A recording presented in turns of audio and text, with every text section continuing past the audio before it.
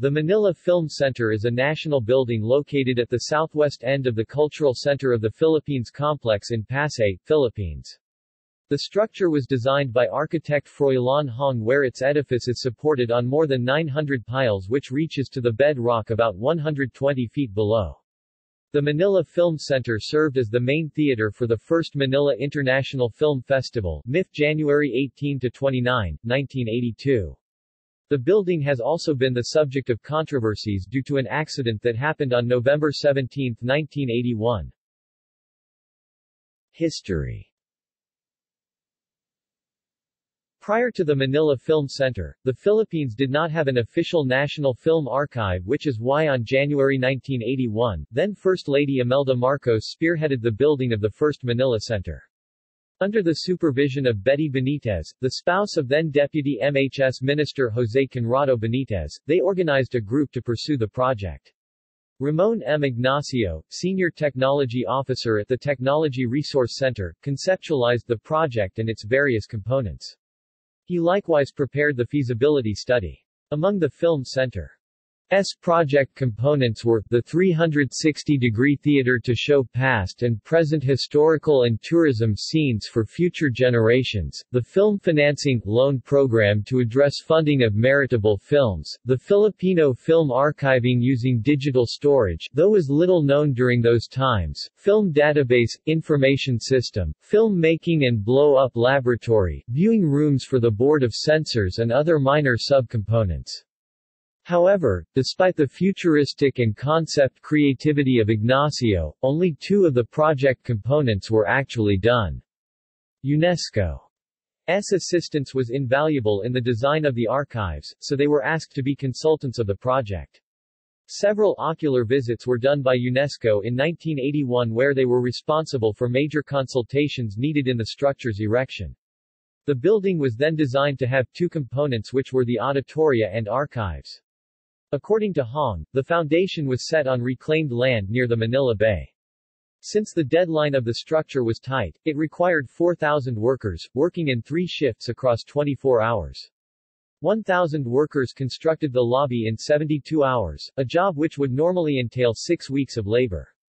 The Film Center opened in 1982, costing an estimate of $25 million. Accident. An accident occurred around 3 a.m. on November 17, 1981 during the construction of the Manila Film Center. The scaffolding collapsed, and at least 169 workers fell and were buried under quick-drying wet cement.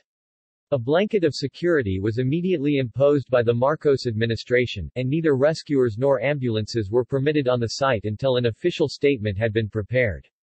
The rescuers were eventually permitted to go inside the accident site 9 hours after the collapse.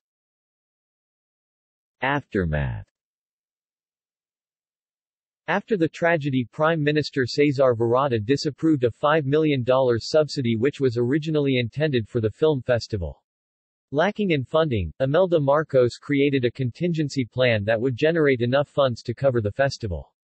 A law was passed in the form of Presidential Decree 1986 (PD 1986), which created a Board of Review for Motion Pictures and Television. This entity was later known as the Movie and Television Review and Classification Board (MTRCB). This, in turn, relaxed censorship laws circumventing within the festival and paved the way for soft porn films to be shown during the festival. PD 1986 also an exclusive exemption of films shown at the Manila Film Center from censorship. Ultimately, the building was finished in 1982 and on the opening night, the first film shown in the theater was the movie Gandhi. The event was attended by Ben Kingsley, who played Mohandas K. Gandhi in the movie.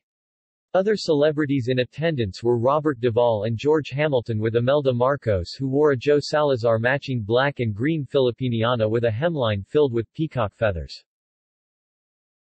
The first Manila Film Festival. Amidst everything, the first Manila International Film Festival pushed through from the 18th to the 29th of January 1982. A total of 17 movies competed in the festival, namely 36 Choringi Lane, India; Body Heat, USA; Gallipoli, Australia; Growing Up, Line Iida, Norway; Harry Tracy Desperado, Canada; La Femme d' à Côté, France; Lola, Germany; Los Viernes de la Eternidad, Argentina; My Story, Yugoslavia; No Charges Filed, Egypt; Smash Palace, New Zealand; Take It All, Jets und Alice, West Germany; The Beloved Woman of Mechanic Gavrilov, USSR; The French Lieutenant S. Woman, Great Britain; There Was a War When I Was a Child, Japan; The Bank, Poland; and Wasted Lives, Hungary. Eventually it was India's entry, 36 Choringi Lane, which would claim Best Picture, while Best Actress and Best Actor were brought home by Ludmila Gurchenko and Bruno Lawrence respectively. Yugoslav film director Goran Markovic won Best Director. Post-1990s. After the 1990 earthquake that hit Manila and the rest of Luzon, the center was abandoned following reports of structural damage to load-bearing beams on the west side of the building. In 2001, then CCP President Armida Rufino announced a full rehabilitation program for the deteriorating film center. The Department of Public Works and Highways (DPWH) and the Film Center's architect, Hong, were part of the strategic planning session on structure. Renovation. The rehabilitation cost estimate in 2001 was approximately 300 million pesos, while the cost of erecting a brand new building was estimated at 1.8 billion pesos. After its renovation was completed, CPACEAI leased the theater from the Philippine government in October 2001. On December 10, 2001, The Amazing Show, produced by Amazing Philippines Theater, opened to the public. All of the performers in the show were transgender. Their lease expired in 2009, which forced the show to move to another facility. In 2009, the Philippine Senate considered moving from the Government Service Insurance System (GSIS) building to the Film Center located only a few meters away. The proposed tenancy would cost significantly less than the current lease at the GSIS compound, which the Senate had been renting from the Philippine government at an annual cost of 100 million pesos since 1997. On February 19, 2013, a 3-hour fire damaged the film center. No casualties were reported, but structural damage was estimated at 1.2 million pesos. A year later, in February 2014, the decision of the Senate to transfer to the Film Center was put on hold by then Senate President Franklin Drilon. In popular culture. In the 2010 Filipino film The Red Shoes, part of the plot hinges on the supposed death of the father of the main character, Lucas, played by Marvin Agustin, who was supposed to have been among the 169 workers buried alive in the accident at the construction of the Manila Film Center. The film also featured a spiritualist, Madame Bonge, played by Tessie Tomas, who performs in the Manila Film Center as an impersonator of First Lady Imelda Marcos. In the graphic novel, The Filipino Heroes League, the building was transformed from the Film Center to the FHL's headquarters. The building was once respectable and housed the old members of the league. After a while, their leader, Supremo, went into a coma and soon after, most of the superheroes who were once part of the league went abroad. Less than a handful of superheroes remain and continue to conduct their superhero work in a shack in front of the now run-down Film Center. Tragic theater. Filipino author Gilbert M. Coronel released a novel entitled Tragic Theater in 2009. The book first tells of the 1981 incident. It heads to 1999 when the government's plan to build an IMAX theater in the structure is handed to Department of Tourism coordinator named Annie Francisco. The first priority is to rid the place of the trapped souls, so she seeks the help of a priest Fr.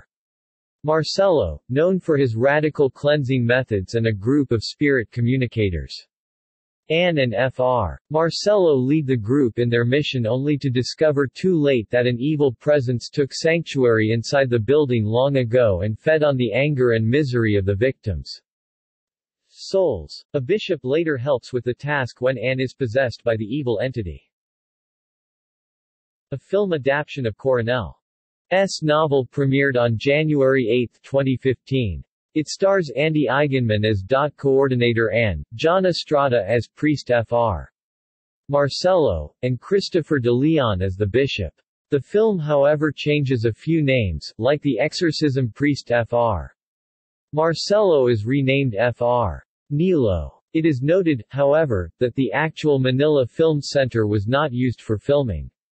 The AFP Museum and Multipurpose Theater in Camp Aguinaldo doubled or filled in for the Manila Film Center's main theater and interiors. Both the novel and movie are loosely based on and inspired by the 1981 incident and the late 1990s Spirit Quester's visit to the place. See also: Cinemalaya Philippine Independent Film Festival, Cultural Center of the Philippines, Manila Metropolitan Theater, Philippine International Convention Center. References. External links. UNESCO, the Manila National Film Center, First Manila International Film Festival, MIF, Cultural Center of the Philippines, the Manila Film Center Tragedy, Rogue, the enduring nightmare of the Manila Film Center.